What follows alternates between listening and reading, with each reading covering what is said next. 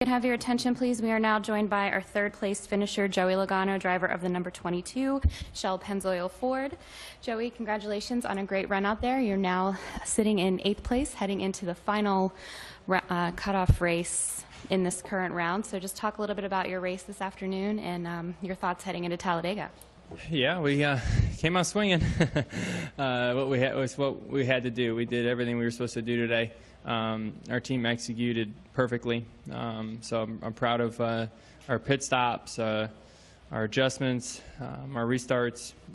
Just needed a little bit more speed. That was probably the biggest thing. We were a little bit off on the short run, and after 15 laps or so, we were as good as anybody, but we weren't better than them, so we couldn't make up what we were losing on the restart. So, we made up a lot of points, just not enough. It is not comfortable. Austin and I are tied for next week, so that'll be fun. And overall, I'm proud of the effort and the job we did today. But we wanted to win, but we did everything we're supposed to do. Okay, we'll open up for questions for Joey. If you have a question, raise your hand. We'll get a microphone to you. We'll start here with Pat. Pat DeCole, NASCAR.com. Joey, 8th is a pretty interesting position to be in going to Talladega. How do you balance going for the win or balancing, racing for points?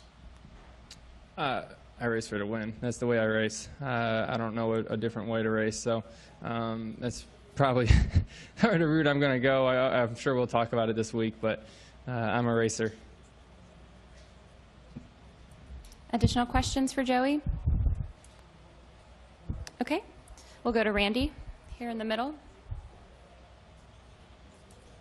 Hey, Joey, Randy Kovitz, Kansas City Star. So, yeah, you made up some points today, which was good from where you were, but his third never felt so disappointing because it's a good finish, but you're 8th in the, you're just barely above the cutoff. Yeah, the big thing that swung everything around is Kevin winning.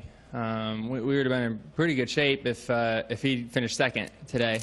But not a surprise. They usually, when it comes to these situations, they usually find a little bit more speed somewhere in their race cars. I don't know how, but when they're in must-win situations, they seem to find a little bit more speed, which is always interesting to me, that they have a little bit left in the tank. But for us, that's like you said, it's not disappointing because we still should be proud of the effort that we had today. But it would have been a lot different if he finished second.